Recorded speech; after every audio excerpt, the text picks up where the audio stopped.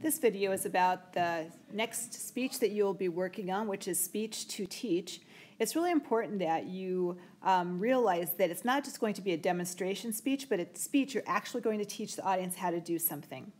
Remember that audiences learn through hearing things, by seeing things, by hands-on, by doing them, and you're going to incorporate all of those things inside of this teaching speech. Everyone in the entire class is going to have to do whatever you teach us. Keep in mind that it should be creative and fun, and it should be something that you have not, someone doesn't know easily how to do. It should be something unique or different that you know how to do. So everyone in the class is going to be involved. You're going to need to ask the audience if there's allergies, especially if you're going to make some kind of food or treat. A peanut butter jelly sandwich is not rigorous enough.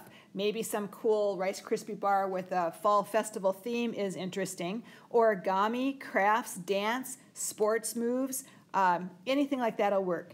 You're going to need to have a little mini lecture and steps. You can take pictures of step 1, step 2, step 3 on your iPad, and you can share that in your lecture. You need to demonstrate it. You're actually going to demonstrate it yourself. And then the audience is actually going to have hands-on. They're actually going to have to do exactly what you teach them to do.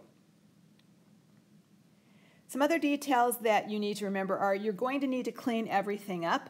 The speech is about 5 minutes, not under 5 minutes and not over 10 minutes. It can be something as unique as a card trick. It could be duct tape wallets. It could be some kind of cool food thing. Remember that you're going to be in charge of cleaning it up.